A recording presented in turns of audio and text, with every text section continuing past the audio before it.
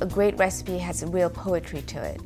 It's thoughtfully written, it's elegant, it conveys even the most complicated techniques in a simple way so that the home cook never gets flustered and can seamlessly follow a recipe from start to finish. My love of food and cooking comes from my mum. She's always been an amazing cook. Even the most prosaic meals would be peppered with spices and Indian flavors. I remember as a child, I would take a pile of cookbooks and curl up in bed and spend hours combing through them. My career in food and food publishing was really ignited about 15 years ago. I'd actually just finished a master's degree in international relations of all things. But then I stepped back and thought to myself whether that was what I really wanted to do and realized it wasn't. Instead, I enrolled in culinary school to do a professional diploma in food and wine.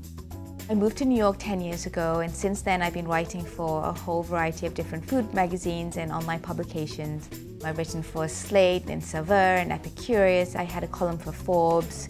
I was a contributing editor at Fine Cooking magazine. I've also written 3 cookbooks. The most recent one was about the top women chefs in New York. And I've spent years really understanding what makes a great recipe, and all this has been integral to the building of the cookbook site.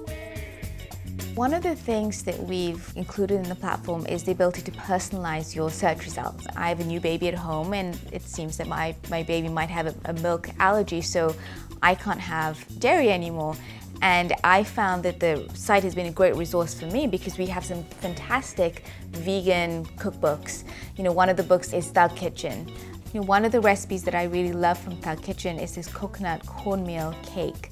And this is a recipe that I would never have discovered had we not had the ability to search by dietary preference. And we made a real effort to ensure that we covered as many different cuisines from all over the world. One of my favorite authors is Marcella Hassan, who is really the doyenne of Italian cooking. And another food writer that I absolutely adore is Paula Wolford, who specializes in Mediterranean cuisine.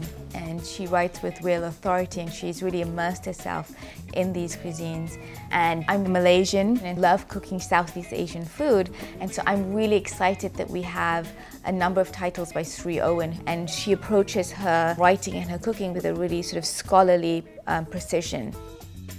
Now is the time for Cookbook because we really enable home cooks to reach that next level of success with their cooking.